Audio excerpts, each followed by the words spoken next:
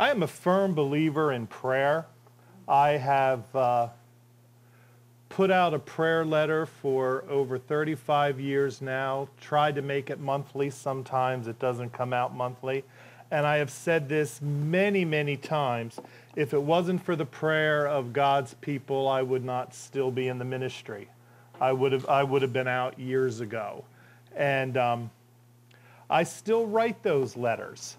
And on the back welcome podium thing, table, I have my August prayer letter. If any of you who are not already on my mailing list want to pick it up, read it, pray for myself, my ministry, and my family, I would appreciate it greatly.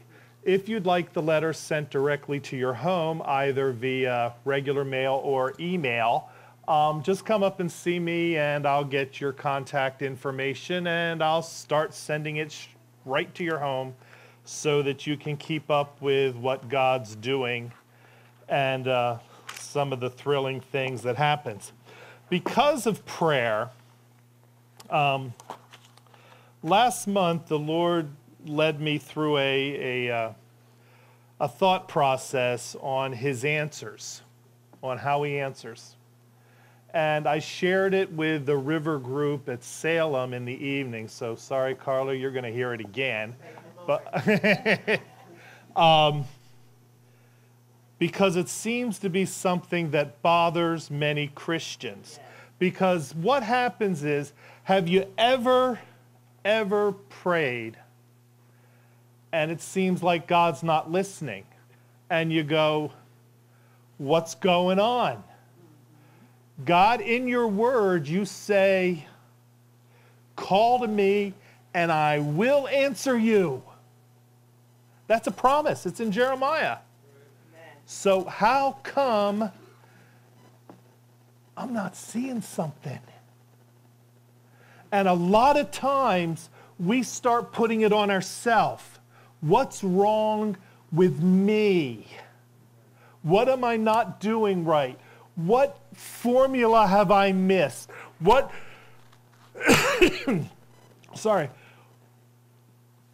principle have I ignored from your word, Lord, that you're not listening to me? And I want to tell you that may not be the case. You have followed Jesus Christ. You have looked at his word. You have done some of the principles of prayer that we do find in Scripture. There are principles that if you ignore them, God has no obligation to listen to you. Okay, they are there. But Lord, I'm doing all of those. Why are you not responding to me?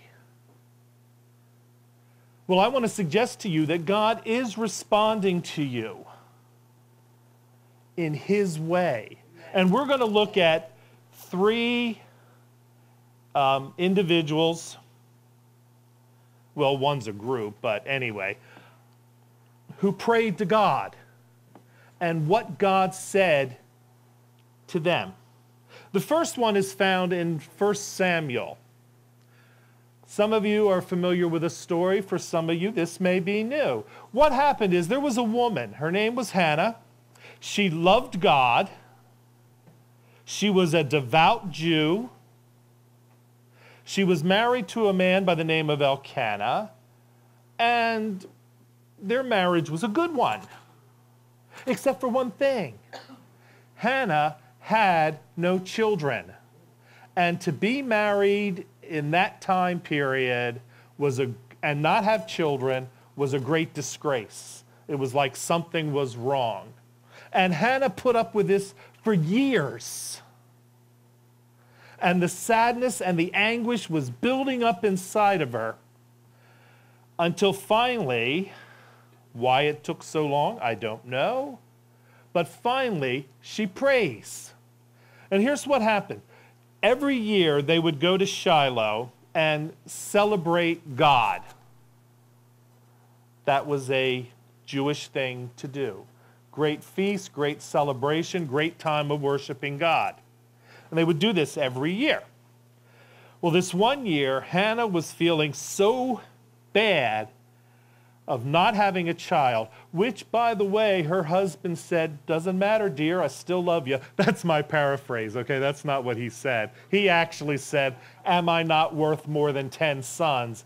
But the bottom line is, still love you, dear, doesn't matter. But to Hannah, it did. So she leaves the celebration. She can't even celebrate anymore, God. And she goes to the tabernacle. Temple hasn't been built yet. And she pours out her heart to God. Let me read what she says.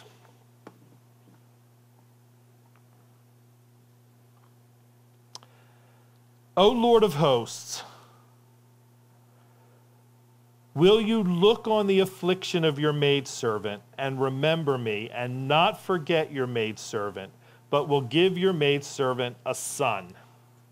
Basically, I want a boy. I want a child. Please. This is my only request. Now, as some of you know, when you pray, you can pray in your mind without ever saying it out loud, and God hears and he listens. He knows. And she was in such anguish that she couldn't even speak the words. It was that inner groaning that it talks about in Romans, but we're not going to Romans, where you just, to God. And God hears it. Trouble is, humans don't hear it. And what had happened is Eli, the high priest at the time, was sitting there, and he was watching her. Hannah's pouring out her heart. Her lips are moving. No sounds are coming. And to Eli, he thinks she's drunk. You see, this was a period in Israel's history where a word from God was very scarce. God wasn't talking to Israel. He was a little upset with them, and things were kind of just going on without God really being in it. And the people were doing, well, like it says in Judges, every man did what was right in his own eyes. So there were a lot of people who, though they claimed God, didn't live God. And Eli thought Hannah was one of them. And he goes up and scolds her and says, put away your drink. Why are you drunk? And I'm going to leave the story there. Let's move on. We go to the New Testament and we find the man that we call the Apostle Paul. In 2 Corinthians, Paul gives us a little insight into one of his own problems. Oh, there you are. In the 12th chapter of 2 Corinthians, Paul says this. For this reason, to keep me from exalting myself, there was given me a thorn in the flesh, a messenger of Satan to buffet me, to keep me from exalting myself. Concerning this, I entreated the Lord 3 times that it might depart from me. So here's what happens. Paul, because of all the great things he was doing, was heading towards the temptation of pride. And God allowed a thorn in the flesh. The Bible doesn't tell us what it is, though it does give some hints that Bible scholars have said about it. Many believe that it was an eye disease that was great pain and he was going blind. They do that because of the book of Galatians. You can read it on your own, but he talks about his eyes in Galatians. So some people think the thorn of the flesh is he was going blind, but not just going blind, it was with great pain and for lack of a better way of putting it, ugliness. Some people think it was some person that was constantly badgering him, some enemy of the cross of Jesus Christ, that no matter where Paul went, this enemy seems to keep turning up. There was one gentleman who said, well, this passage is proof that God was married, or that Paul was married. Okay, ladies, don't get me. I didn't say it. I'm just repeating it. It didn't come from me, okay? But we don't know. And then another guy said it was his mother-in-law, okay? So the mother-in-law jokes came through, the marriage jokes came through, but the seriousness of it is there was something that was ripping Paul apart. And 3 times he says, God, heal me. Take it away. Let's leave Paul and move on. That was his request. We have Hannah's request. We have Paul's request. The third request is found in the book of John, chapter 11, the story of Mary, Martha, and Lazarus. Very popular, very common story, but let me tell it in shortened form anyway. Mary, Martha, and Lazarus were friends of Jesus. Their home was a place Jesus liked to go when Jesus didn't want to be Jesus.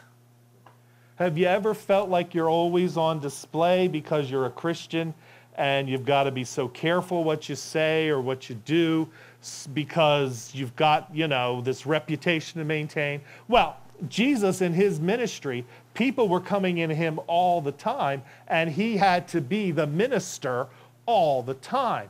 Well, Mary, Martha, and Lazarus' home, he could sit down and put his feet up, to use one of our vernaculars, to use our phrases. He could relax in their home. They loved him. He loved them. There was nothing that could bother Jesus when he was at their home. It was a place of rest for Jesus. He had a reputation, a relationship with them like none other, not counting his 12. But as far as other people, they were the ones. He spent time there. We don't know how many times. We just know a couple that are mentioned. But we get the idea it was often when he could. That's where he went to rest.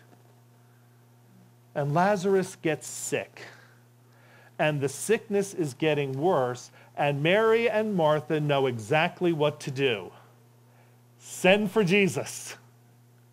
Now, Jesus is avoiding the area where they live, Bethany, which is only a few miles from Jerusalem, because it's, well, Jesus had a lot of enemies from the religious people. They wanted to do away with Jesus, and this was one of those times where it was a little bit hotter than normal, and so Jesus was just kind of avoiding the area, doing ministry about a 2 to 3 day journey away. So about 20 to 50 miles, depending on how fast you walked. Mary and Martha send a messenger. They tell him what to say. And I find this interesting. When they get to Jesus, they don't even use the word Lazarus. They say, the one whom you love is sick. Well, 2 things there. One, Lazarus and Jesus had a very special relationship because they didn't even have to use his name, and Jesus knew exactly who it was. The other thing is they played the love card, okay? You know the guy you love a lot? He's sick. You might want to do something about it. See, I'm reading a little bit more into it, but you get the idea. Come. There's the request. 3 individuals or groups, Mary and Martha, 3 requests. Let's take a look at each person on the spiritual state of Hannah, of Paul, of Mary and Martha. Hannah was an Old Testament believer. She followed the law to the best of her ability, did what was required according to Jewishness. Technically, she's not a Christian. There is no Holy Spirit indwelling her. He only came and left on certain people for certain occasions in the Old Testament. It wasn't until Pentecost that we all got him. So technically, she's a good woman. Loves God. Technically not a Christian. Paul, super Christian, okay? Had the majority of the spiritual gifts, followed God through anything, because he even says earlier in 2 Corinthians, I was beaten, I was shipwrecked, I had enemies here, I had weather there, I went through a lot for God. Super Christian.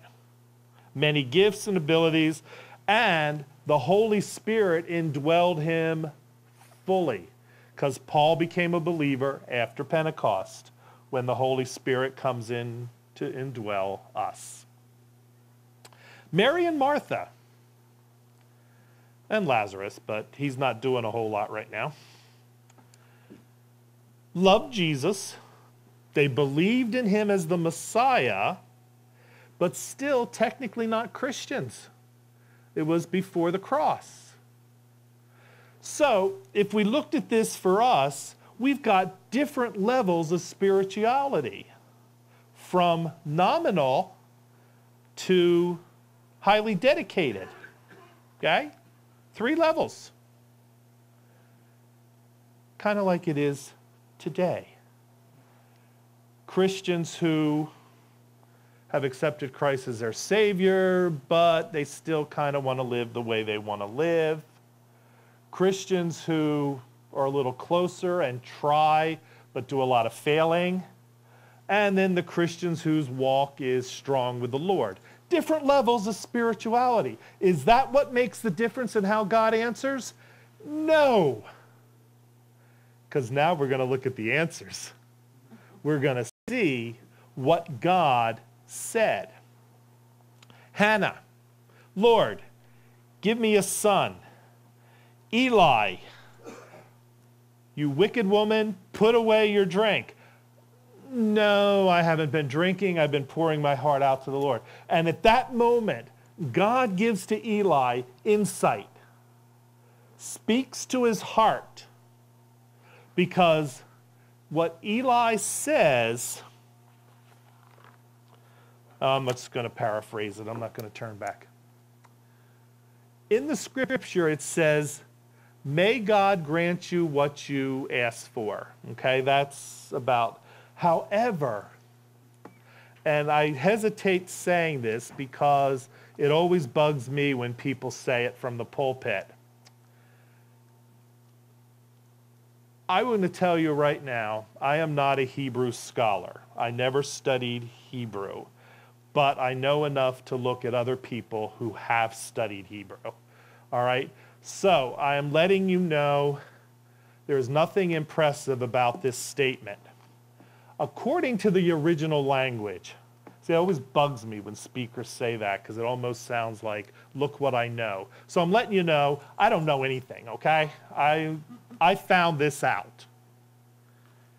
That phrase, may the Lord give you what you've asked for, actually says, the Lord will give you what you ask for. It was a declaration of prophecy. God is going to give it to you. And this is here's a hint is why we know that. Because the Bible says Hannah immediately, her whole outlook on life changed. She went from being in anguish and depressed to being on cloud 9. She believed the word from the Lord through Eli. That this was a promise from God, that it was going to happen. And she took it and ran with it. And you know what? Within a year, Hannah had a son. His name, Samuel, which means asked of God. She even made a testimony with his name. Asked of God. God gave Hannah an immediate yes. She prayed. Eli gave her the answer that she believed, and it happened. Paul, super Christian, close to God, prayed 3 times, and God said no. I am not taking it away. Quit asking. Okay, now I sounded a little meaner than I think God was, okay? I did that on purpose. No, Paul, I'm not going to do this for you, because listen to what God says to him. Concerning this, I entreated the Lord 3 times that it might depart from me. See, I purposely stopped and didn't keep reading. Now I'll keep reading. And he, God, has said to me, my grace is sufficient for you, for power is perfected in weakness. In other words, see, I told you he said it nicer. No, I am not doing this, Paul. I want you to keep that problem. Yeah, I know it hurts you. I know that you think you can't handle it, but my grace is sufficient. You're keeping it. No. Super Christian. No. Old Testament believer who we would say didn't know God fully because God hadn't been fully revealed? Yes. Now, here's something that might knock your socks off. You ready? In Scripture, I purposely left this out till now. In Scripture, there was another person who got a no answer for their request. Let me give you the request. See if you can guess who the person is. Father, if it's possible, let this cup pass from me. Jesus Christ at Gethsemane made a prayer of anguish. Again, I like that word anguish. It kind of really sums up the emotion for Hannah, for Paul, for all of them. And for Jesus. In fact, he prayed so hard, the scripture tells us, that he sweat drops of blood. His capillaries broke and the little blood vessels mingled with the sweat. And so he was really, really in anguish. Father, if it's possible, let this cup pass from me. In other words, I don't want to do it. Is there any way out of this? Please do something so that I don't have to do it. I don't want to go to the cross. Why? Because he knew what was going to happen. See, little sidetrack here. Jesus was not afraid of the beatings. Jesus was not afraid of the crown of thorns smashed down on his head. Jesus was not afraid of death on a cross, as horrific as it was. That's not the reason he wanted the cup passed. He wanted the cup passed because of you and me. Because we are told that God made him to be sin who knew no sin, so that we might get righteousness. In other words, every bad thing you ever thought, said, or did was placed on Jesus. How could they do that when we weren't even born yet? Because he's eternal. He is God. Amen. And everything that the world has ever done, what are we, about 30, 40 people Multiply us by 5.7 billion. Well, millions to get to billions, okay? And whoever lived. That's what Jesus wanted to pass.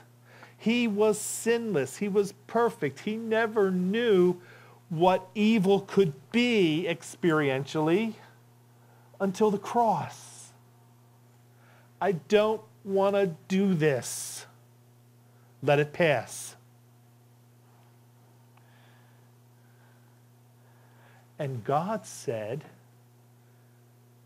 no, I will not let it pass.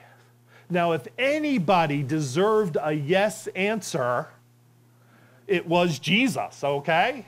Any principle on prayer, he was living it, all right? There was nothing that could keep Jesus from getting a yes. Except one thing, which I will get to. Mary and Martha, all right? Mary and Martha loved God, loved Jesus, had a good relationship. Lord, the one whom you love is sick. Please come, heal him. And the Bible says Jesus purposely waited a couple days. Then he says, well, we're going to go, and I won't go into all the details. That's a whole neat story by itself, what the disciples think, what Jesus thinks. The bottom line is they travel the 2 or 3 days. They get to where Lazarus is, and the first thing that Martha says is, where you been? Where have you been?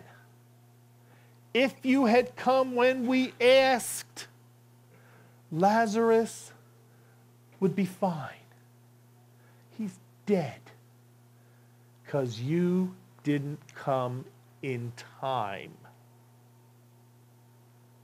You see, Martha had a very, very strong level of faith. And that's important. Don't forget that. Martha and Mary both had a very strong level of faith. It was just not quite fully understanding faith. They had knowledge to a level.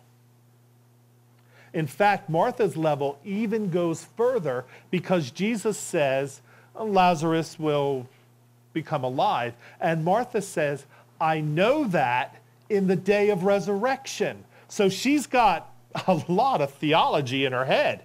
She knows a lot of stuff and believes it. Her faith is high. Just misunderstood.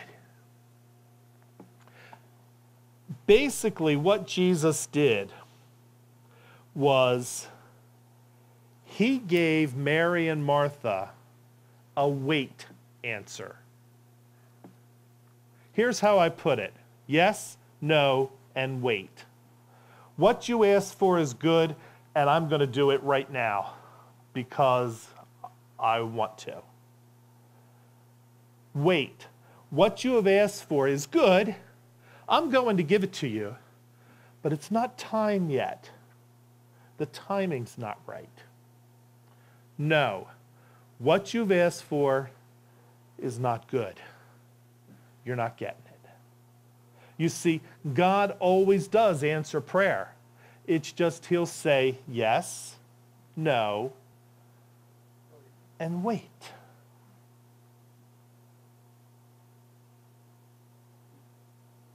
So what makes the difference? Why does God answer the way that he does? Did it have anything to do with their level of faith? No, not at all.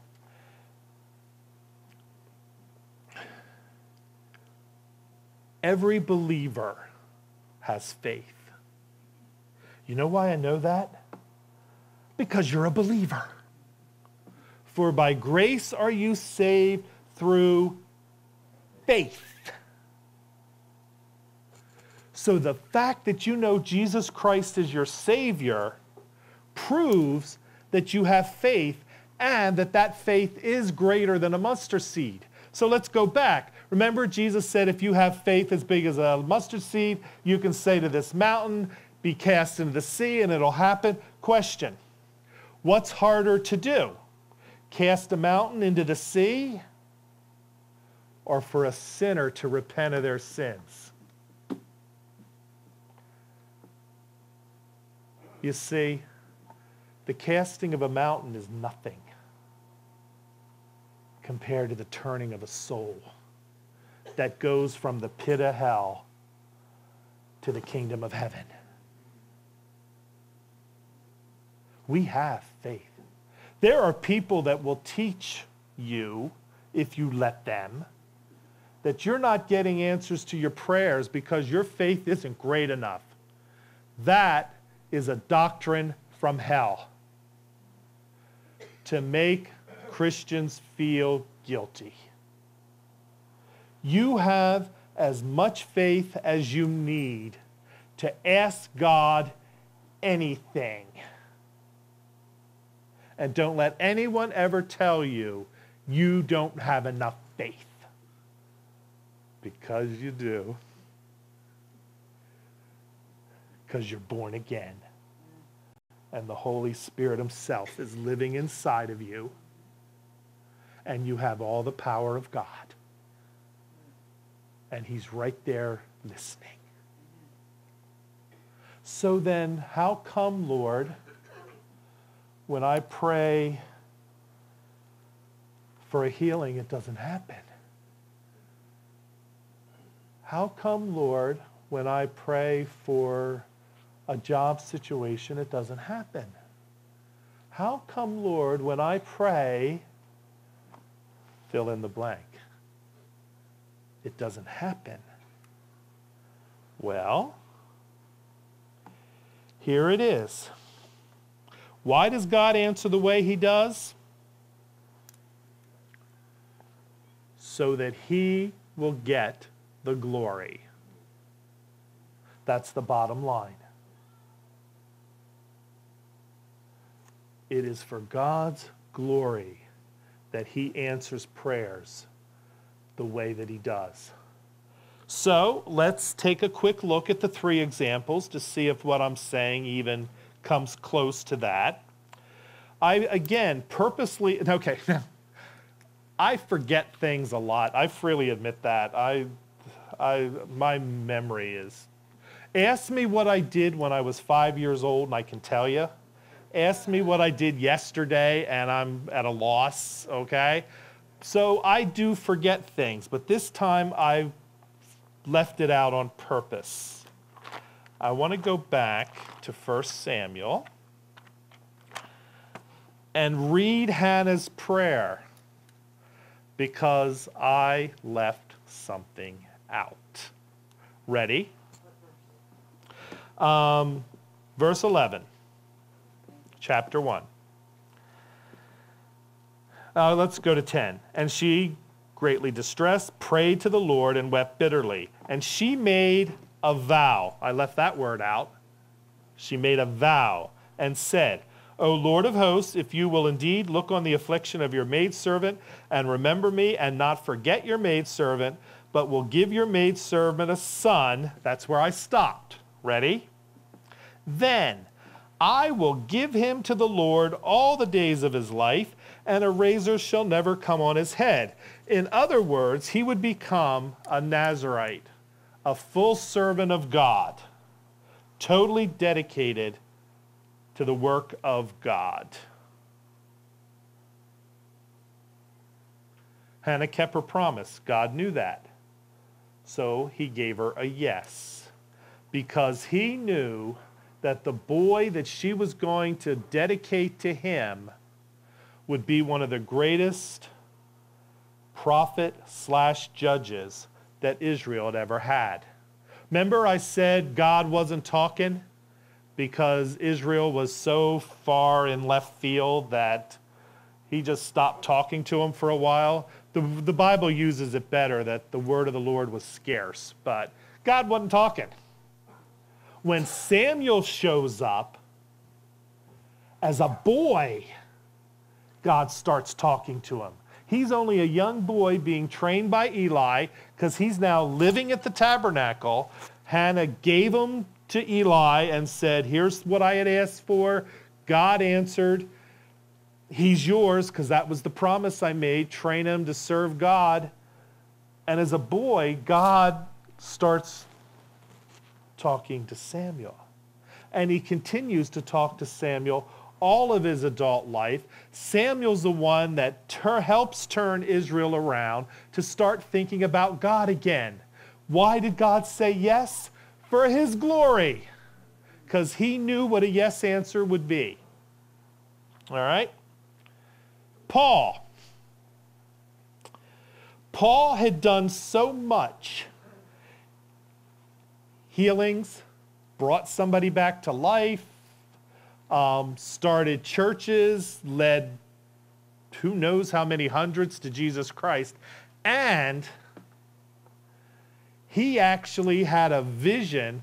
His spirit soul was taken up into heaven, and Paul saw things that no other Christian that's on earth has seen. He says, I know a man, whether in the body or out of the body. We know it was Paul. He just says, I know a man, to have humility, who was taken to the third heaven, and I can't even write what was seen. God won't let me write it. It's so great. This would have given Paul a great temptation to say, look what I have accomplished. Not look at what God has accomplished.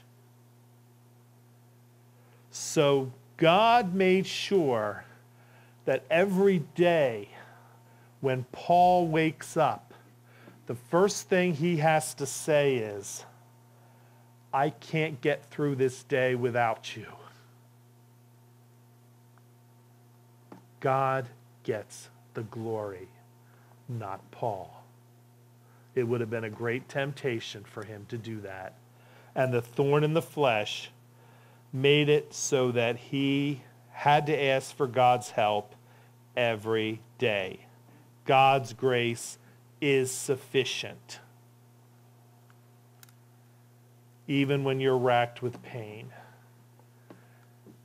God's grace is efficient, even when you don't know if the bills are going to get paid. God's grace is sufficient. So Paul was given a no so that God got the glory.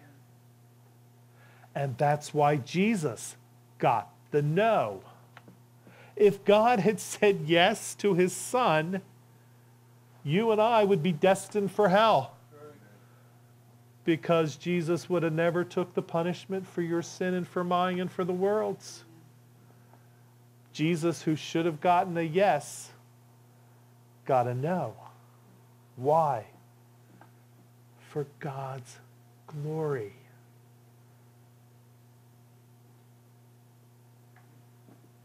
So that his kingdom would be built and all the lost could be saved.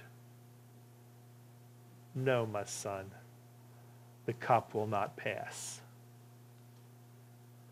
Then why did Mary and Martha get a wait? Now, because I have a warped sense of humor, I do find this slightly amusing. Please don't judge me for this, but I'll tell you what it is in a minute.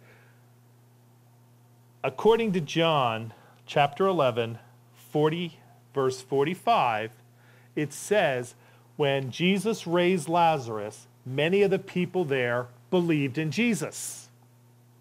If he had just made him well, nobody would have thought much of it because Jesus was doing that all the time. But because there was a huge crowd mourning the loss of Lazarus, and he says, Lazarus, come on out. And Lazarus does. It says many of the Jews. That's an important word because it means technically they didn't really follow Jesus as their Messiah yet. It says many of the Jews believed in him. Then, let me read this. This is the interesting part. In chapter 12 of John, verses 17 and 18, it says, "And so the multitude who were with him, Jesus, when he called Lazarus out of the tomb and raised him from the dead, were bearing him witness. For this cause also the multitude went and met him," Jesus, "because they heard that he had performed this sign." So now you have multitude, we don't have the number, coming to Jesus to find out what's going on. In other words, we're interested. Now here's the part that I find amusing just because I'm warped, okay? John chapter 12, verses 9 to 11.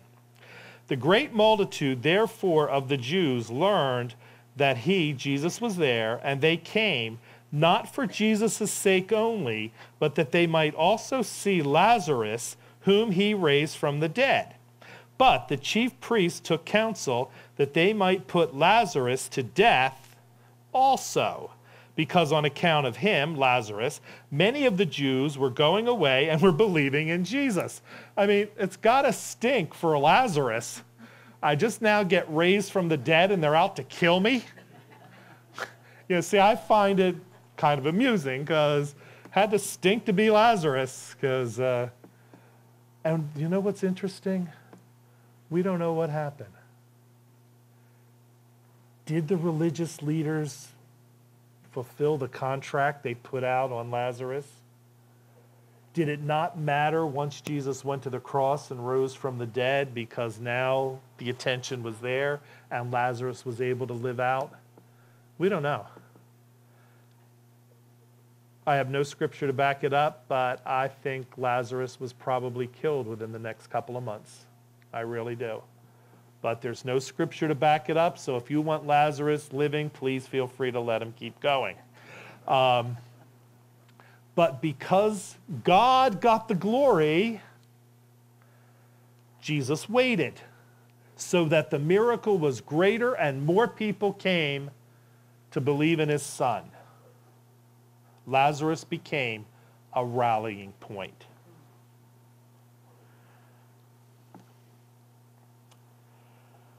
What do you need to ask God about? What's your need? Talk to him. He's ready to listen. He's ready to answer. But the bottom line will always be who gets the glory because of this prayer request. You can be a Paul, super Christian, and you may still get a no. You can be struggling in your walk with Jesus, and he'll give you a yes, and you can be anywhere in between. There is one prayer that God will always say yes to, and that's the prayer for salvation. In a group this size, I'm not going to assume that all of you are born again. Naturally, that's who I've been talking to. But maybe you're still one of those that are hearing what God says about repentance of sin, and you just never have made that commitment yet. The Bible says this: call upon the name of the Lord, and you will be saved. To call upon the name of the Lord is to pray to him, repenting of your sin. Jesus, I am sorry for my sin. Believing in what he did, that faith. Jesus, thank you for dying for my sin. And then acquiring it for yourself. Jesus, come into my life. Take away that sin. If you've never prayed that prayer or a prayer like it, then I encourage you today to come up and talk to me, and I'll lead you through it. I'll help you. Talk to one of the other ministers that are here today. They'll help you. Or go to a trusted Christian friend that you know knows the way to heaven, and they'll help you. But if you don't belong to Jesus, you need that prayer, and you need that yes. He'll give it to you. Father God, thank you so much that you are always here listening to us. You're actively involved in our lives. You want the best for us. Lord, we just ask that you might keep us sensitive to your leading, to your guidance. Lord, when you give the no, help us to accept it, knowing that it's the best. When you give us the yes, keep us humble, continually trusting in you. I thank you for these who've come out today and ask that you might bless them in a way that is very real for them. Lord, there are many needs here, and you have the answer for all of them. Be with us now as we go our separate ways. May you guide, protect, bring us back again the next time that we can keep learning about you. In all these things, we say thank you. We love you. Amen.